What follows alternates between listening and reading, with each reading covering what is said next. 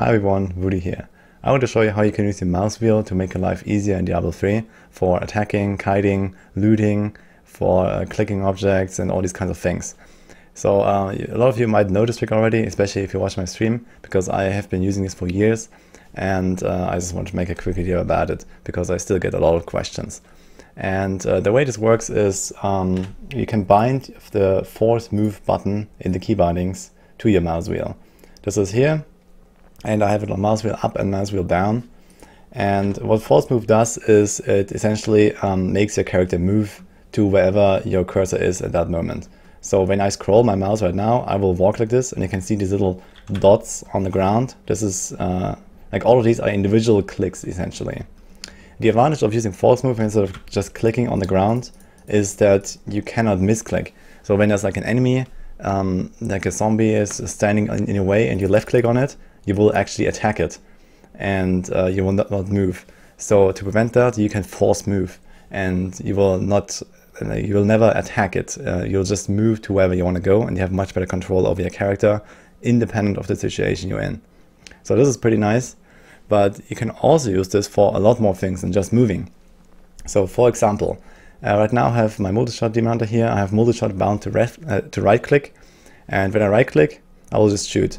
But when I right click and I scroll, I will shoot and move at the same time, like this. And I will move towards my cursor.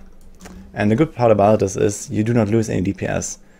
Basically, you have to stand still for the attack animation, but you don't have to stand still for the return animation when your character like shoots first and then puts down the bow again, and this put back animation can be cancelled.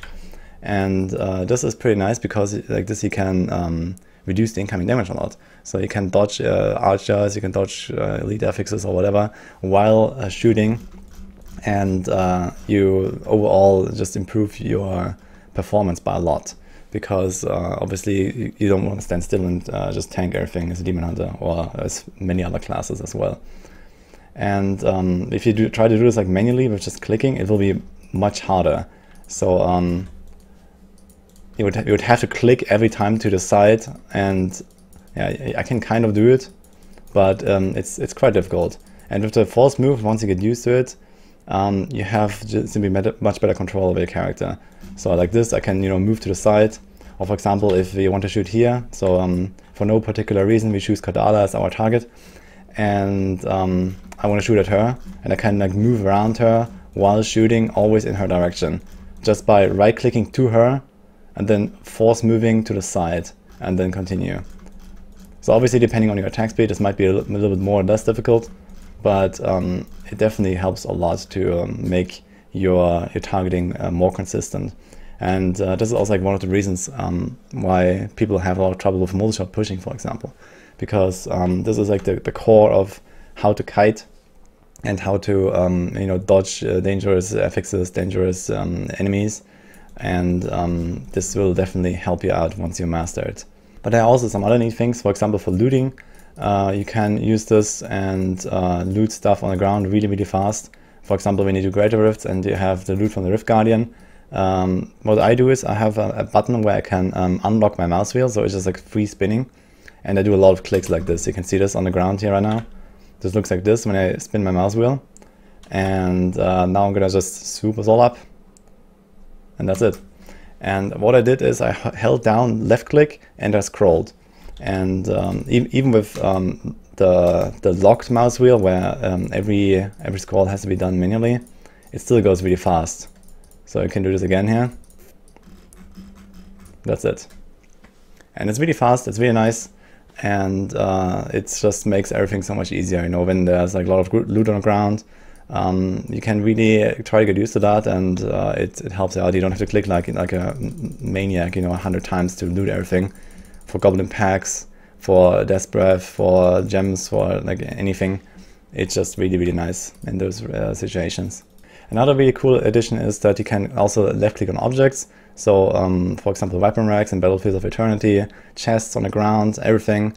Here the Nephilim obelisk. Like essentially, I hold down left click right now, and I will keep moving like this. And then when I scroll, I will activate the left click, and like this I can click on objects and so on. So this is also really nice and can make your life easier when you're running certain maps, or when you have like Hamilton Waistguard, for example, which is an item that I really like to use.